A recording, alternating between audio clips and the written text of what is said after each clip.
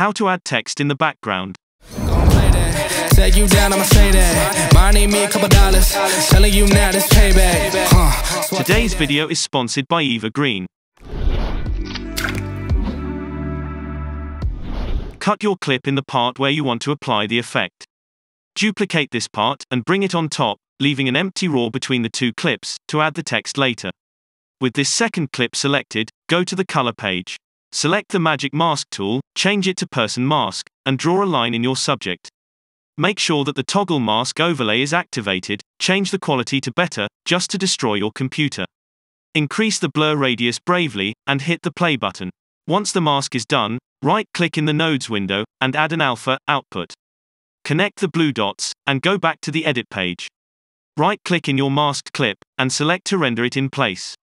Change the type to Apple 444 to include the alpha channel also. Now you can add a text layer between those two clips. Write down your random text, or some Google quotes to pretend that you are a sophisticated person. Animate the text properties, or use any transition and effect that you like on the text layer. Just experiment with different effects and transition, and hopefully you'll end up with something usable. If you liked this clip, subscribe to this channel. If you didn't, you will survive.